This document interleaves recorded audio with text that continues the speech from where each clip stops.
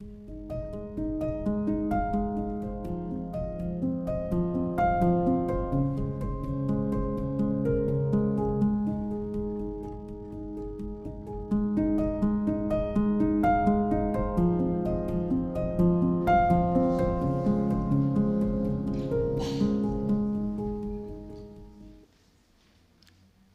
morning and welcome to St John Sutherland. I'm Reese and I'll be leading you through the service this morning. Tom is starting a new sermon series on the book of Joshua, so we look forward to hearing from him a bit later on. I'm going to open with a word of prayer. Father God, we come before you to honour you, Jesus and the Holy Spirit, who is with the Father and Son is worshipped and glorified. Calm our hearts and minds that we may learn from you and be salt and light in the world. I've got an acknowledgement of countryside. I know I keep on putting these up, but actually I do think it's important because it was a little story. I went to the dawn service at Anzac Day in Sutherland, and it's good. You know, we're trying. You've got your Australian flag, your New Zealand flag, and your Aboriginal flag. Great. Aboriginal flag was upside down. Hardly anybody noticed. So it's that sort of that you know, we see what's going on and the terrible things that are going on in Ukraine. Cast back 200 something years, you know, it must have felt like that to them with what we were doing. So with that said, let's read. I'll read to you. As we gather in the presence of God, we acknowledge the Dharawal speaking people, traditional custodians of these lands and waters, and pay respects to elders, present and future. We celebrate the rich contribution of Aboriginal and Torres Strait Islander people to our church and society. Okay, now, there is so just think about that, and if you give yourself the chance to express, or give the Aboriginal people a chance to express what's important to them, and look for the things in their cultures which is compatible with our faith, and to affirm our faith in the one true God. There is indeed one God, Father, Son and Holy Spirit. We know this because he's shown us, both with what we call special revelation, so that's the words, and which are special only to the people who have seen and heard the words, but also general revelation, providing the universe for us to marvel at, where the evidence of God is generally there for everyone to observe. And we're going to use both of these sorts of revelation, special and general, as we stand to sing our first song, which is At Your Name. We see the nations. Okay. So this week we're going to be singing along to backing tracks. So it's a new experience for us, a new experience for you, but remember we're called to make a joyful noise to the Lord. It doesn't have to be note perfect, so if we fluff it up, just stay joyful. Please stand.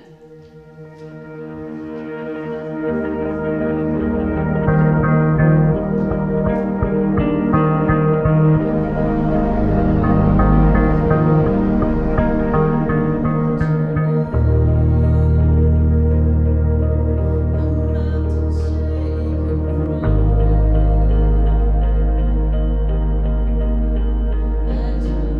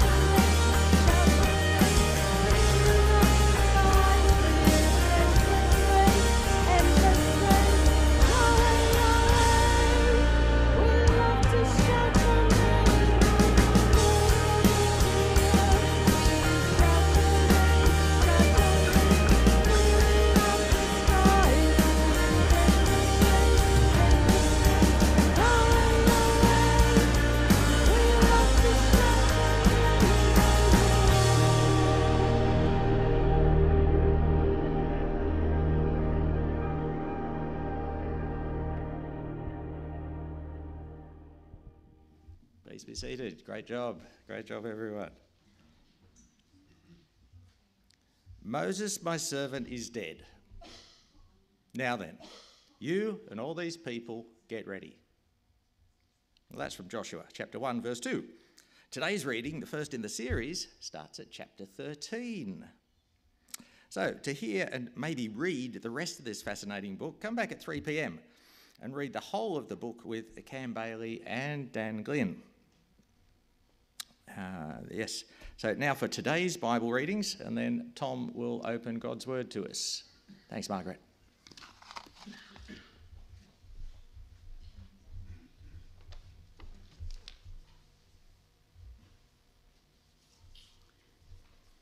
Hebrews chapter 11, verses 8 to 16. By faith, Abraham, when called to go to a place he would later receive as his inheritance, obeyed and went, even though he did not know where he was going. By faith, he made his home in the promised land like a stranger in a foreign country. He lived in tents, as did Isaac and Jacob, who were heirs with him of the same promise. For he was looking forward to the city with foundations, whose architect and builder is God. And by faith, even Sarah, who was past childbearing age, was enabled to bear children because she considered him faithful who had made the promise.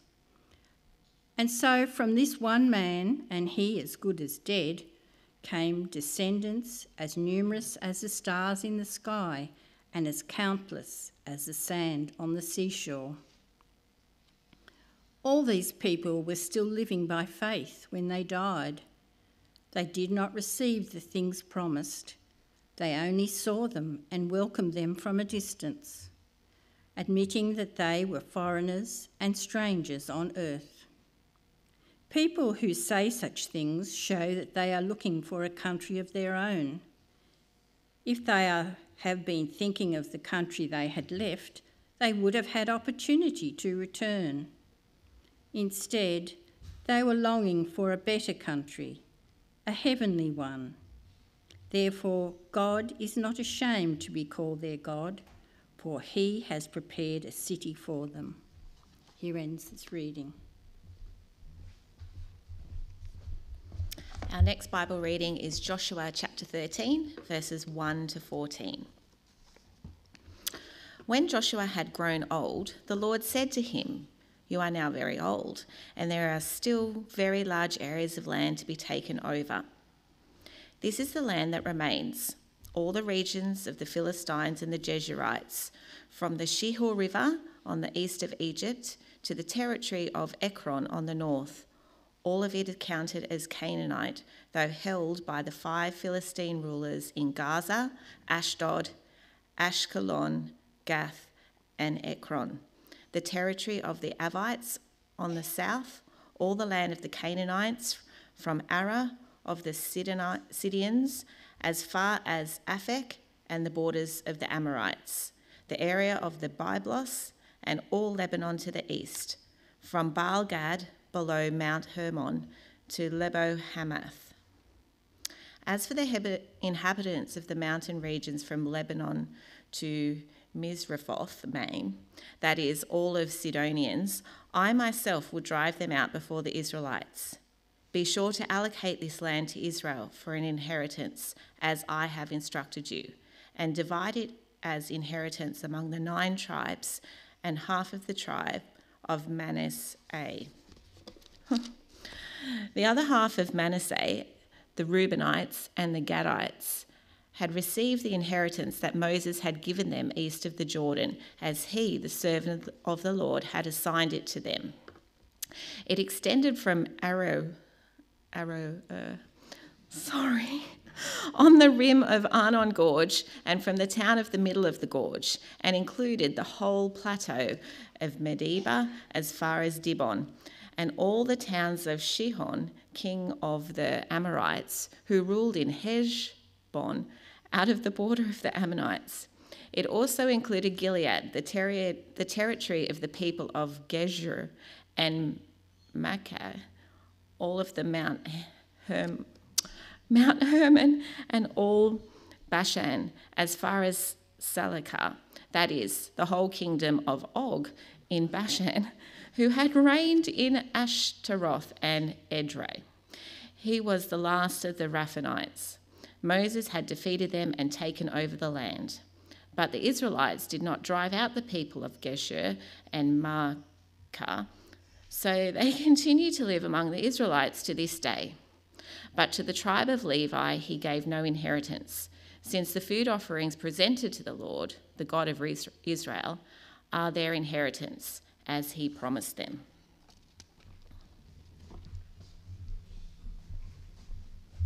Three cheers for Kylie. Well done. We're going to be reading Joshua together, and that I hope that whet your appetite for the reading time this afternoon. You can come along at 3 and join in as we read the whole book. And, you know, it's a funny thing to do, isn't it, to think, oh, let's read through the whole book. But one of the things that does is give you this quite incredible oversight of the whole book in one go, and it's quite a different perspective than just coming to the small chunks of the passages as we do in church. So I would encourage you to come along and be part of that if you've got the time this afternoon. It reminded me, as Kylie read, I had a conversation with a friend who is a gentleman older than me and well thought through. And he said to me, you know, the thing about the Bible is it's so transparently fiction. And I said, what do you mean? And he said, oh, you know, you open those old parts of the Bible and read about all those places and made up names. And I said, mate, it's all still there. You can visit them. And he said, what do you mean?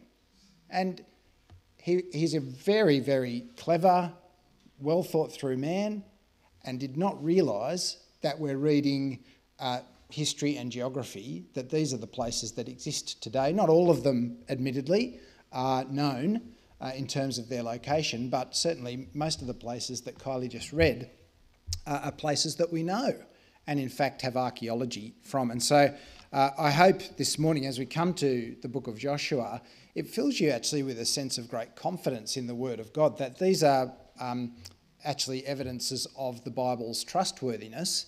And we're going to be reading together in the next few weeks moments in Israel's history that should, hopefully, God willing, speak to us about our relationship with God and the certainty of his promises to us and his faithfulness. And so this series has been called The God of All Faithfulness, because that's really what we're going to be looking at over the next few weeks. And today we're joining Joshua's Israel in looking ahead to what remains. That is the future land that remained for them to be allotted. So let's pray as we come to God's word together. Our loving Father, we do praise you as the psalmist calls us to shout for joy and worship you with gladness, because we are your people, the sheep of your pasture, and because you are good and your love endures forever, your faithfulness to all generations. So, Father, as we return to the book of Joshua today, teach us again of your faithfulness and reliability and of your ability to keep your promises and the blessing that this is to all who trust you. Amen. Well, this year is the 90th anniversary of the opening of the Harbour Bridge, and I don't know about you, but I've actually really enjoyed this because my Facebook feed keeps feeding me photos of the construction of the Harbour Bridge, and they're amazing photos. You know, some of my favourite photos are of the men, the workmen on the bridge, who seemingly are unaware of the kilometre below them as they stride across the beams that they're laying out on the big gap. Quite incredible era of Australian history. And, you know, it got me thinking what it must have been like as they went through the planning stages for this bridge, what it must have been like for those engineers to stand on either side and look across the harbour and think, oh yeah, we'll just put a bridge in. I mean, what would you have thought? I would have gone home. I would have given up. But they had great confidence because, of course, they could see what lay before them. They had the plans and they were confident that what they could look to in the future, this plan, was actually going to take shape and become reality, and it was going to change Sydney and Australia forever. I don't know whether you've heard the story about the young boy who decided that he had to be at the opening of the Harbour Bridge. I think this is a story that demonstrates just how significant this was in Australia those years ago. As a little boy of, I think, 7, he hopped on the back of his little horse and decided to ride from Melbourne by himself through the bush to come to Sydney to be part of the opening ceremony of the Harbour Bridge. People wanted to be part of this incredible moment, and there was this rather amazing looking forward, looking to the future of what this bridge would mean. Though it was a massive undertaking and a massive project, people believed it would come to pass. And today what we're looking at as we open the book of Joshua again is quite a fundamental moment in the history of Israel. They're looking ahead to a future that hasn't yet arrived, but they had reason to be confident that it would happen. That is, that they would inherit the promised land of Canaan. A bit of a recap on the chapters that have come before. We're starting at chapter 13. We've looked at chapters 1 to 12 some time ago, and the book of Joshua falls into 4 very neat little packages. And I'd really recommend, if you've got the time during the week, have a look online for the Bible Project's video on the overview of Joshua. It's only about 7 minutes long, but gee, it's a helpful look at how the book fits together. And it really captures these 4 moments. In chapters 1 to 5, we have the big moment of handover of leadership. Joshua becomes the leader of Israel after the death of Moses. And then in chapters 6 to 12, we have the first battles as Israel move into places like Jericho and actually begin to subdue the land, to take over the land of Canaan. And then section 3 begins at chapter 13, where we begin today, and we see God's call to continue to the work of taking the land. And the 4th section is the very little and the little section at the end of the book, chapters 23 and 24, Joshua's final words to Israel before he dies. So the book of Joshua takes us through the whole lifespan of Joshua as leader of Israel, and takes us through the period of God bringing Israel from being nomadic to being a settled nation in a country. It's actually a remarkable change in Israel's history, in world history. And in chapter 11, we hear at the end of chapter 11 that Israel knew peace from war. Chapter 12 takes us through a long list of 31 kingdoms that they conquered to settle in the promised land. And so you might be thinking, well, what's left to say in chapters 13 to 24? Well, we'll find out in a moment. I want to suggest to you, though, that Joshua is a very problematic book for us to read, and particularly in our context today, as we see such sad events happening in our world, and as we're actually witnessing one nation, Russia, aggressively impose on Ukraine, seeking to take back that land to be their own. Raises an alarming question for us as believers in the Bible. Was God really interested, really supportive in encouraging Israel to attack and remove these peoples from the land of Canaan via warfare? You can see why this is a problematic book. This is a fundamental question that we need to answer for ourselves and for our friends about the Bible. Because in fact, as we read on, we'll see that, yes, God is very clearly encouraging Joshua and Israel to undertake these military exercises and to take this land off the existing people. So how on earth do we understand this? It's a very important question. Obviously, this morning, we don't have time to go into the amount of detail that would probably be helpful in answering that question. But I do want to make 3 statements and then a recommendation. The first statement is that we follow a God who is love. So how do we understand how the God of love could ever mandate warfare?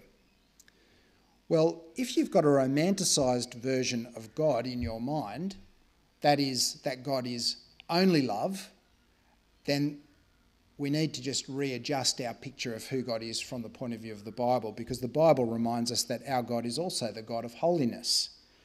And we need to be very clear in our minds who God is, because he is the God of love, but is also the God of holiness, who is described as a consuming fire in the book of Hebrews 12:29.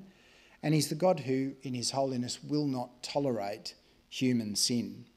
Jesus warns us that God himself will bring justice on sin through a future judgment, and this is who our God is. He is the God of holiness and love, but he is the God of salvation and judgment as well.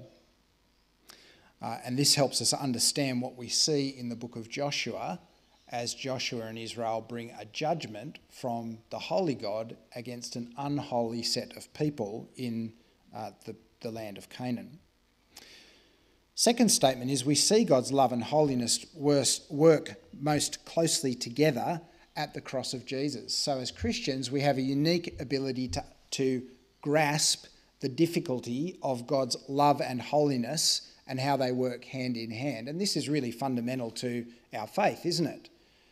Because at the cross, we see God's incredible love for the world in giving his own innocent son as a substitute for those who are under his judgment.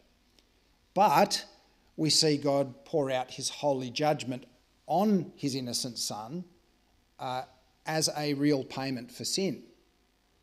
So in his love, God does not ignore his holiness, but at the cross we see God's love and holiness working hand in hand. This is fundamental to what we believe about our God. He is the God of love and of holiness, and therefore the cross of Christ helps us understand what we see in the whole of Scripture, that God does act in love and in judgment. It is who he is, and it's true to himself. In God's judgment, thirdly, we see God's love at work. He is the God who desires not only to save his world, but he is the God who desires to teach us his ways, and his punishment steers us towards holiness, which is good for us. So despite the fact that we feel very uncomfortable about seeing God judge in history, we have to admit it actually does teach us about the character of God and encourages us to become obedient to his ways. Lastly, justice belongs to our God and not to us. And isn't this important? Justice is the Lord's, and we hear him instructing us very clearly what that means for our personal choices. God says, "You shall not murder," Exodus 20:13, 10 Commandments. And Jesus says, "Love your neighbour as yourself," Matthew 22:39. We can therefore confidently affirm that judgment belongs to the Lord, and what occurs in Joshua is God's judgment and is not general permission for warfare. We may also affirm that what happens in Joshua is not the same as what is happening in Ukraine or any other war-torn country in our world. And if you'd like to do more thinking about this difficult topic, then I do recommend to you Melvin Tinker's short book, Mass Destruction, Is God Guilty of Genocide? It's available online at Koorong. I will put that in the bulletin next week, because you're never going to remember that, are you? But a very small book that really helps us deal with this difficult issue in more detail. Mass Destruction, Is God Guilty of Genocide? Melvin Tinker. All right, so let's take a bit of a deeper dive into what we've read so far this morning. Firstly, seeing what God is calling Israel to do, like the engineers on the harbour looking at this massive project that they need to do, but with trust that they can complete the bridge. So Joshua is now in the promised land, and God gives him a very clear mandate in verses 13, 1 to 6, or 1 to 5. When Joshua had grown old, the Lord said to him, "You are now very old, and there are still very large areas of land to be taken over. Here is the land that remains." And Kylie did a brilliant job of reading all those place names, which I'm not going to try and read. I got you to do the hard bit there, Kylie. He says further down in verse 6, "I myself will drive all these people out before the Israelites. Be sure to allocate this land to Israel for an inheritance, as I have instructed you, and divide it as an inheritance among the 9.5 tribes, 9 tribes and half of the tribe of Manasseh. So this is actually a little bit surprising, because we've just remembered that in chapters 1 to 12, we got to the point where we heard Israel took the land and they had peace from war. And now suddenly we get to chapter 13 and God is saying, Joshua, you need to complete this work. And suddenly we're given a new insight into what we've read so far, which is Israel have kind of essentially taken control of the promised land, but they actually haven't finished the work at all. In fact, even though they have undergone 3 separate military campaigns by this stage, north, middle and south, to take different parts of Israel, the 9.5 tribes who are to settle on the west side of the Jordan River haven't actually had their land allotted to them yet. So there's actually a great deal more to do till God's promises have been fulfilled about Israel's inheritance. Joshua is called at a very old age now, 45 years on from coming into the promised land, to complete the work. That's interesting, isn't it? To discover this surprise. There is much to be done. Importantly, God guarantees the success and guarantees Israel's inheritance. And this is our second point. God guarantees this work in verses 6 to 7 of chapter 13. God says to Joshua, I myself will drive them out before the Israelites. Be sure to allocate this land to Israel for an inheritance, as I have instructed you, and divide it as an inheritance among the 9.5 tribes. Notice that God is urging Joshua to complete what God himself has initiated and begun. He wants all the villages, towns and cities captured, and he wants all of it allocated to the remaining 9.5 tribes of Israel. God's guarantee is that the military success of Israel will not depend on their ability in war, but instead will be successful because of God himself bringing about their success. He will drive out the nations currently living there. This is a very good thing, because Joshua himself might not be that effective on the battlefield at 85. So God is encouraging Joshua to go forward with this plan confidently, despite what we may say the evidence might suggest. Yes, he's 85, but God is going to bring this about. So future victories in battle are guaranteed, and the land as an inheritance for these tribes is also guaranteed. But they do require Joshua and Israel to act and to trust God. Well, the areas that Joshua needs to secure is still large. How do we apply this to ourselves living more than 3,000 years on? Because certainly it's easy to understand how this applied to Israel at the time, isn't it? They had to get on with it. But what does this actually mean for us? And today, I think this is a really great opportunity for us to think about a larger issue, which is, how do we, as Christians living in Sutherland, Australia, 2022, how do we read the Old Testament and apply it to ourselves in what is a very, very, very different era and time of history? How do we understand these parts of the Old Testament and what they say to us? Well, I want to use that bridge analogy again, because it's a very big gap in history that we're seeking to bridge to understand how God's word speaks to us today. But you might remember we read Hebrews earlier today, and that gives us a really clear pathway for crossing that bridge. So you might not have noticed at the time, but Graham, I might ask if we can bring that Hebrews passage up again.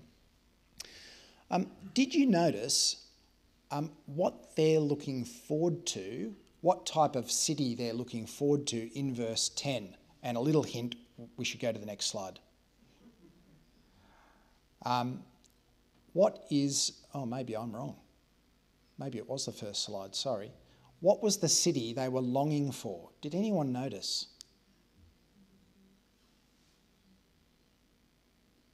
should have a verse reference for you.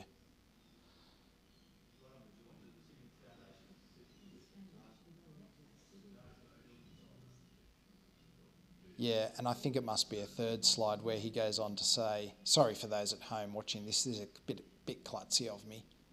Is there a third slide, Graham? That would answer it. So you can see that the country that they're longing for, down in verse 15, if they'd been thinking of the country they'd left, they would have had recourse to go back, opportunity to return. Instead, they were longing for a better country, a heavenly one, the author of Hebrews says. Now, this is really interesting. Sorry, that was a long way to get there. But this is really interesting because it's not what you'd expect, because, in fact, they'd left a land to go to the promised land. So you would say, what were they looking forward to? They're looking forward to the promised land, which is true. The author of Hebrews said, well, there was a greater significance than that, though. They're actually longing for something more than a geographic place on planet Earth. They were longing for something that would touch upon the great need of restoring relationship with God. That is, they're actually longing for somewhere to live in that ideal relationship with God, like Adam and Eve did in Eden. They want to get back to real relationship with God. And there's only one place they're ever going to get it, which is heaven.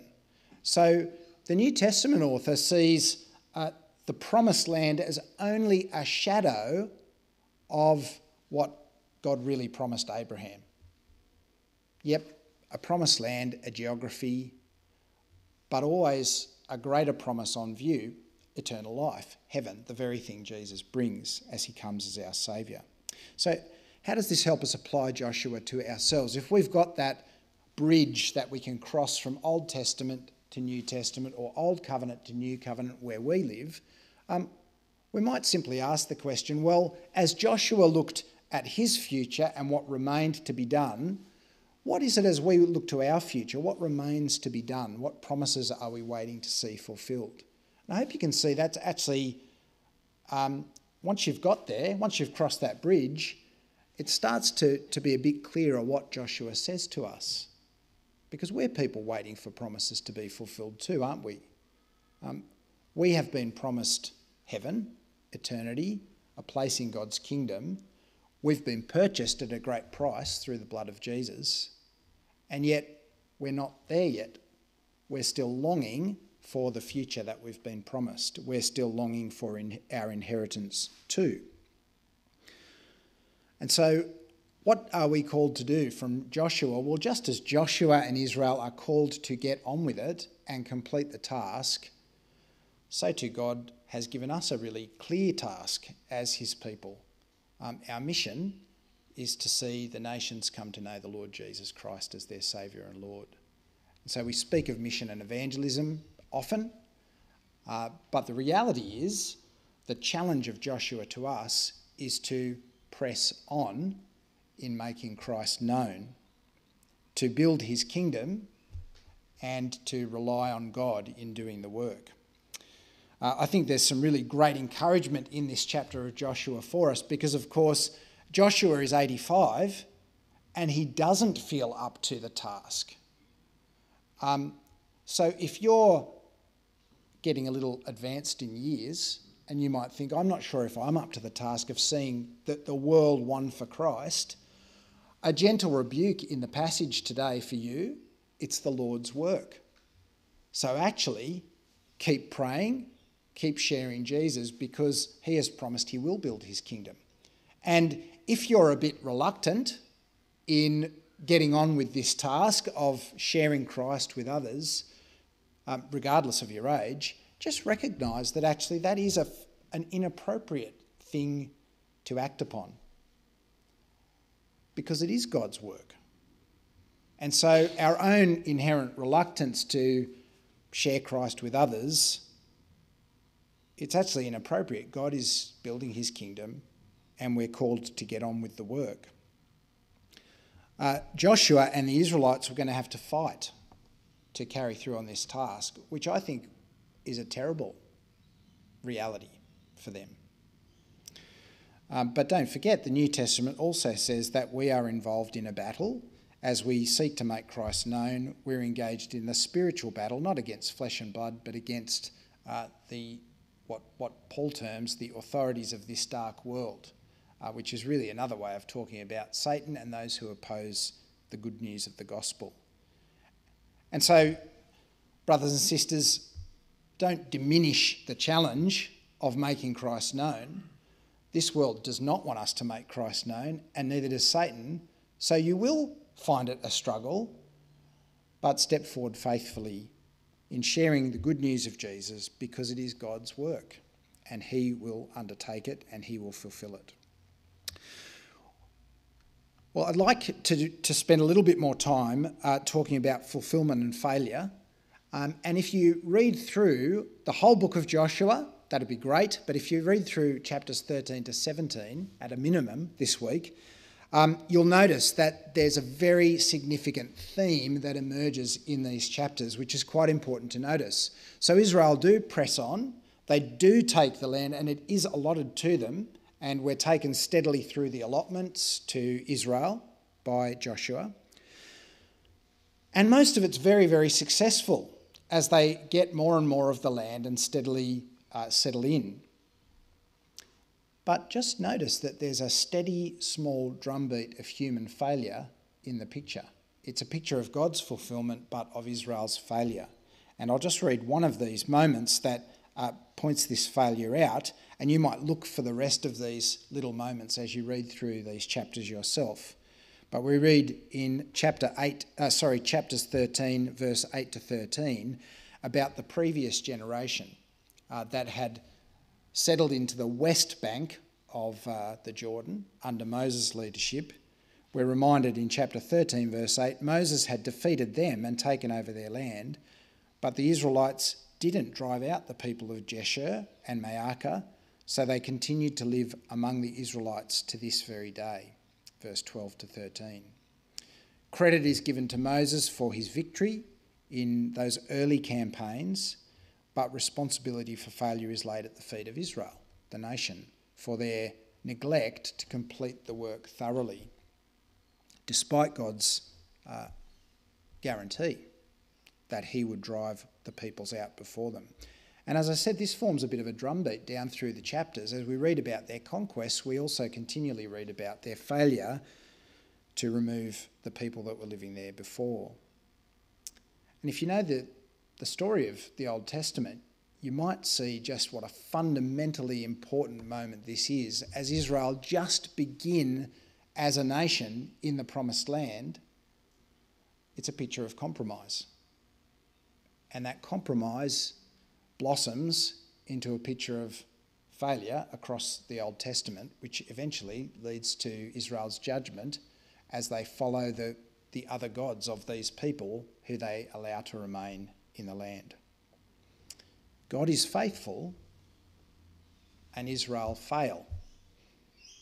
And so a final challenge for us as we consider the task that we've been given to be people who make Jesus known in God's world, I wonder, do you hear the challenge of Joshua today? We're called to be people who trust that God will help us and carry through on his mission. Do you settle for compromise? I hope you know the answer to that question. The answer is twofold. We are compromised people, aren't we? So we regularly confess our sins together as a congregation because we acknowledge we do sin, we fail. So what should we do? Well, praise God, he has cleaned our slate through the saving blood of Jesus. He sees us as if we haven't failed. Astonishing. But also, praise God, that he has given us his Spirit, who is now active in his world and who has lordship over the hearts and minds of those we share with. Encouragement. Yes, we may be compromised, but yes, we are effective in mission because our God is at work. So, brothers and sisters, look ahead to what remains. The future kingdom and your neighbours and friends and family members who must know Jesus. Let's pray that he would enable us to be faithful. Loving Father, we thank and praise you for who you are, the God of love and of holiness. And we thank you that you've loved this world so much that despite our sin, you've given your Son. Father, we ask as we read Joshua that you would remind us that this kindness isn't what we deserve, but that you have shown us your mercy. And Lord, help us to know, to now look ahead to what remains for us to do as your church, to make disciples and to share gladly the good news we've received, not to make excuses, not to compromise in sharing the truth, but to trust that you will bring men and women and children to know you. Give us the confidence of Caleb and Joshua in doing what you've called us to do. We pray this in Jesus' name. Amen.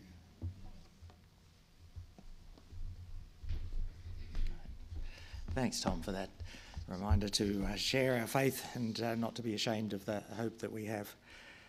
There's a lot of talk about inheritance. Peter writes a little bit there in 1 Peter 2, verse 9, which is, but you are a chosen people, a royal priesthood, a holy nation, a people belonging to God, that you may declare the praises of him who called you out of darkness into his wonderful light. So there is that sense in inheritance that we're a bit like the Levites, that we get God himself as his inheritance. So with that in mind, let's stand and sing Christ is Mine Forevermore.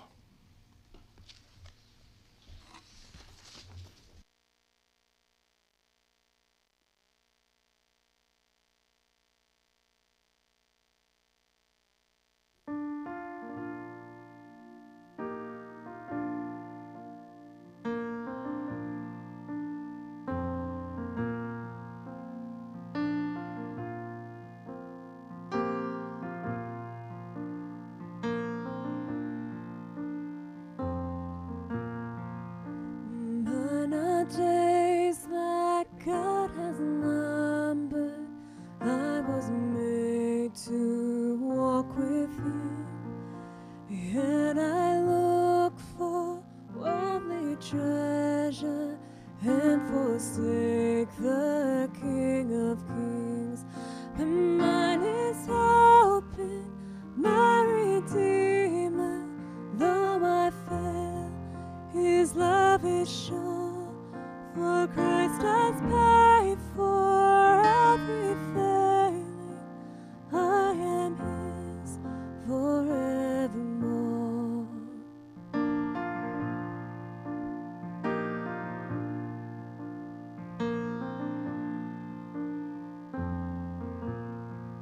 Mine are tears in times of sorrow, darkness not yet understood.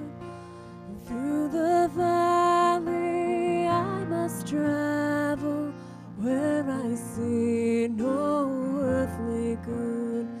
And mine is peace that flows from heaven, and the strength in times of need. I know my pain will not be wasted. Christ completes his work in me.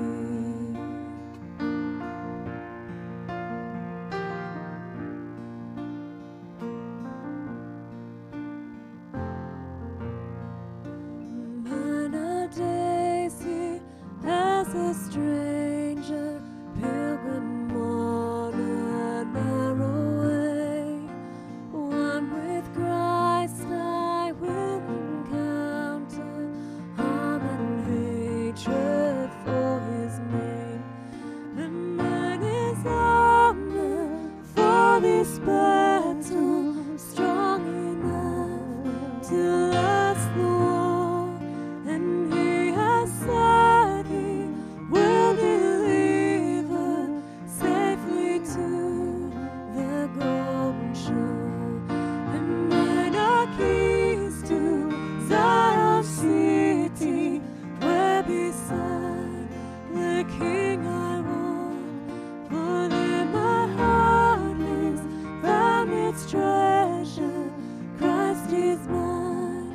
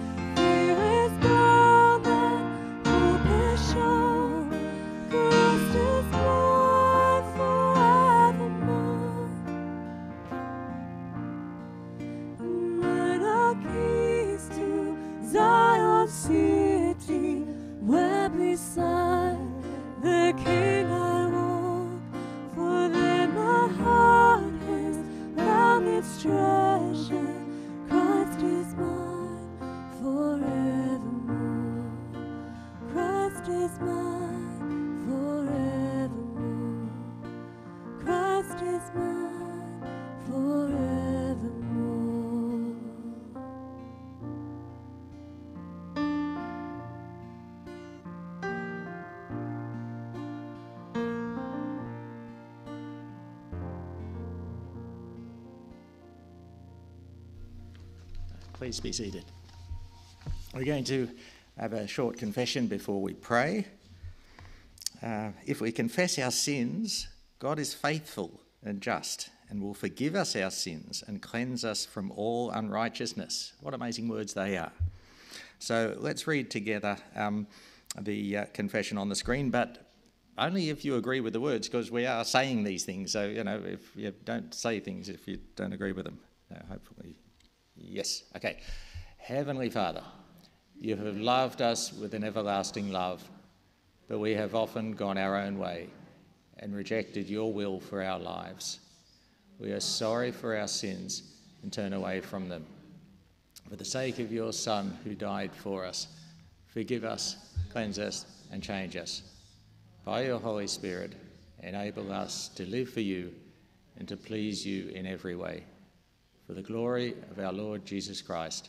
Amen. So it's great to pray the Lord's Prayer. It certainly covers all the bases.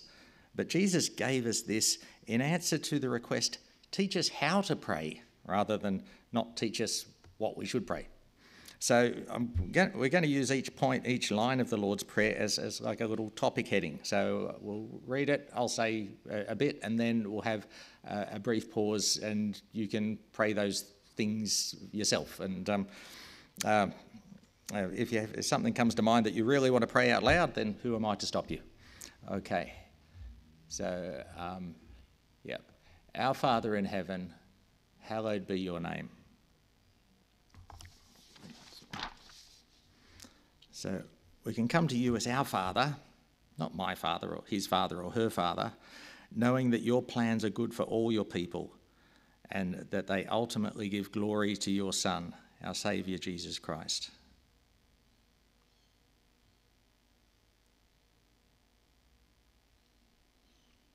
Hallowed be your name. We ask that your people will speak boldly of your love and goodness. Thank you for those in ministry who devote themselves to learning the deep things of you and teaching your word to other people.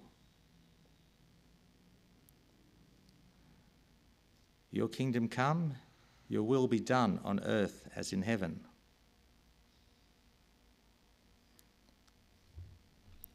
We think of this, the words of 1 Peter, chapter 1, verse 3 to 5. Praise be to the God and Father of our Lord Jesus Christ. In his great mercy, he has given us new birth into a living hope through the resurrection of Jesus Christ from the dead, and into an inheritance that can never perish, spoil, or fade, kept in heaven for you, who through faith are shielded by God's power until the coming of the salvation that is ready to be revealed in the last time.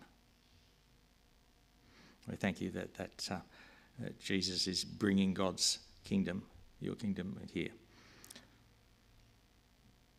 Give us today our daily bread. Father, we are helpless to sustain ourselves. Like little babies, we rely on you for food, shelter, comfort, stimulation, and love. We see, and too often we follow, the world's way of trusting in ourselves for security and looking down on those who are struggling. We also want to pray. I'll grab the notice. Okay, Donald Robinson Village, they have the following prayer points. That they give thanks to God for the lessons they're learning through the book of Joshua, and to pray for wisdom for John and Faye to be able to reduce their work commitments in line with each of them working one day less a week. And our general points for St John's, we give thanks for the marriage of Dan Whedon and Joyce in Queensland. And as we gear up for the federal election, we also pray that campaigners will show integrity and a desire to serve. We pray, God, that you'll work with all people, through all people in public office. Amen. And forgive us our sins as we forgive those who sin against us. Thank you, God, for reminding us that we do not have the luxury of being proud or unforgiving, since we ourselves continue to sin against you. Jesus underlined that message at the end of the Lord's Prayer in the Gospels. So help us to just have that right view of ourselves before you, that that no matter what other people do to us, that we recognise that that vengeance is yours, that you repay, and that we and just grant us that ability to forgive as you've forgiven us. Lead us not into temptation, but deliver us from evil, or from the evil one. Father, you teach us to run away from some things like sexual immorality and other temptations, that it's not good for us to expose ourselves to things that could potentially hurt us. And so we do ask that that you would help us in this age of social media to shield our eyes from and our hearts from things that are going to disturb us. We also remember that Satan is there, roaming about like a roaring lion, seeking whom he may devour. Thank you that greater is he that is in us than he that is in the world, that you've given us your Holy Spirit, who can help us avoid and to repel Satan's plans, that we have the whole armour of God to protect us. For the kingdom, the power and the glory are yours. Jesus brought the kingdom of God to earth when he became man and lived and died to pay for our sins. Jesus brought God's power when he rose from death. And when he ascended to heaven, he received glory, and he's returning again to receive glory from those on earth, now and forever. Amen. I struggle to know how to pray with you, the war in Ukraine. It's just so absolutely dreadful, and to talk about God's plans and everything is very hard. And so we've got that prayer on the screen, Graham, that our Archbishop Kanishka wrote this one. So I'm going to start with that. Sovereign Lord, you observe all those who dwell on earth. Have mercy, we pray, on those who now suffer the miseries of a war not of their own making. Have compassion on the wounded and dying. Comfort the broken-hearted. Confound the hatred and madness of those who make war. Guide our rulers. Bring war to an end. Bring peace across the world. Unite us all under the reign of your Son, the Prince of Peace, before whose judgment seat the rulers of the world will give account. And in whose name we pray. Amen. Sorry, I should have had my bookmark. We're unfamiliar with war, but one who was very familiar with it was King David. And he has two questions. One of them, why? But another question, which is probably more relevant, is how long? So, Psalm 13. How long, O Lord? Will you forget me forever? How long will you hide your face from me? How long must I wrestle with my thoughts and every day have sorrow in my heart? How long will my enemy triumph over me? Look on me and answer, O God, my God. Give light to my eyes, or I will sleep in death. My enemy will say, I have overcome him. My foes will rejoice when I fall. But I trust in your unfailing love. My heart rejoices in your salvation. I will sing to the Lord, for he has been good to me. And the start of Psalm 22. My God, why have you forsaken me? Why are you so far from saving me, so far from the words of my groaning? Oh my God, I cry out by day, but you do not answer, by night, and am not silent. Yet you are enthroned as the Holy One. You are the praise of Israel. In you our fathers put their trust. They trusted, and you delivered them. They cried to you and were saved. In you they trusted and were not disappointed. Okay. Amen. Tom, you got some notices for us? Thanks.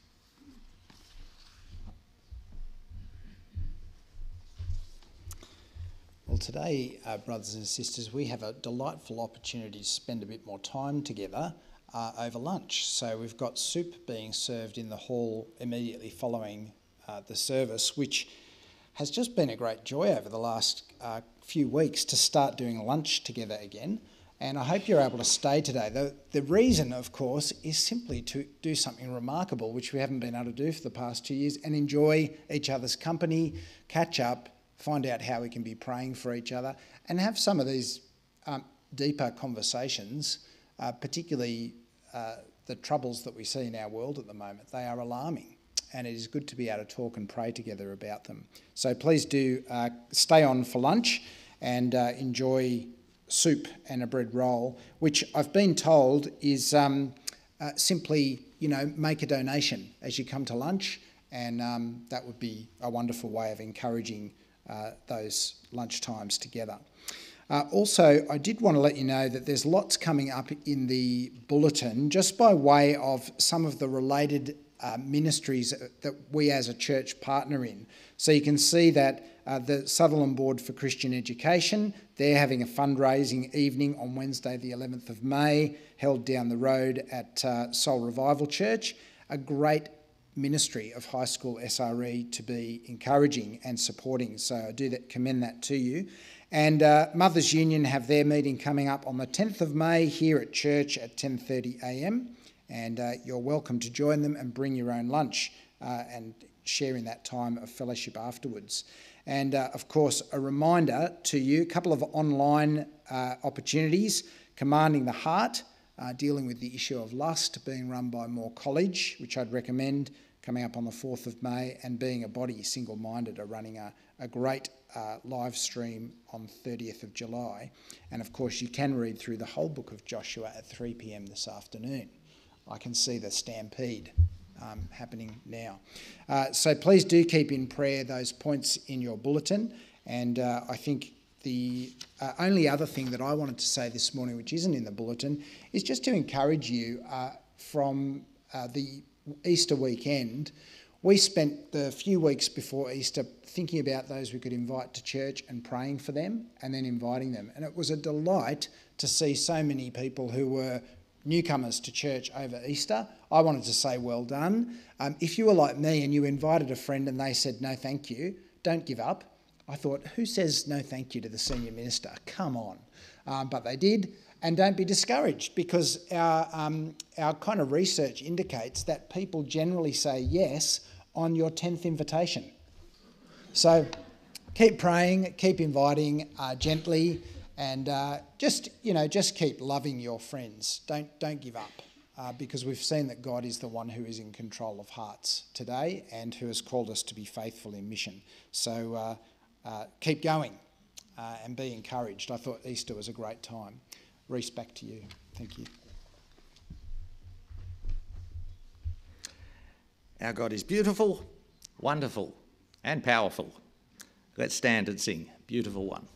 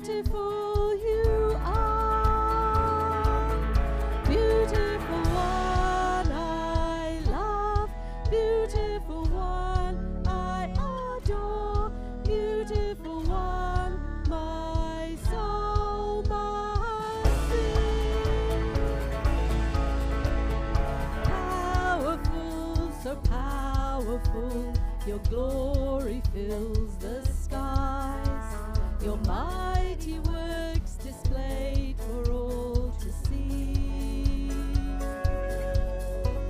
The beauty of your majesty awakes my heart to sing.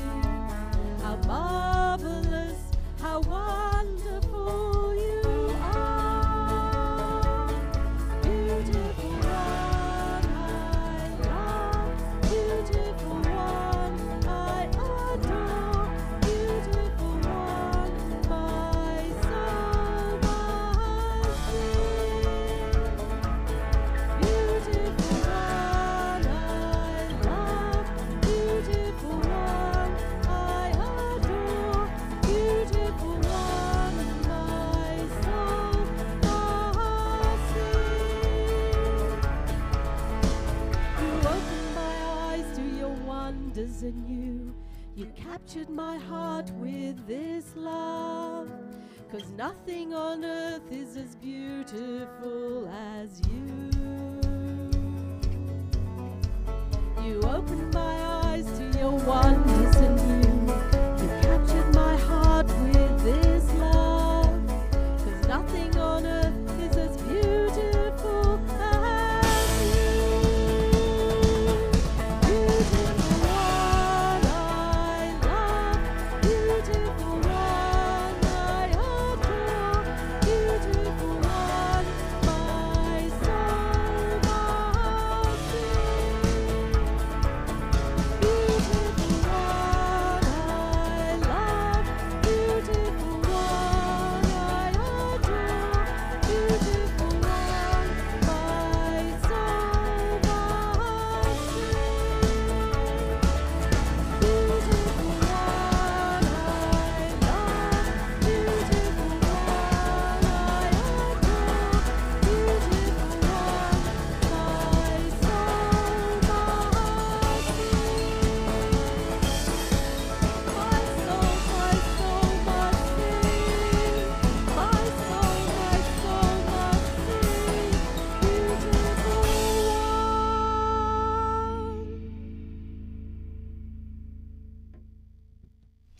Thank you. You can stay standing if you like. Go in peace to love and serve the Lord. In the name of Christ. Amen. And enjoy lunch.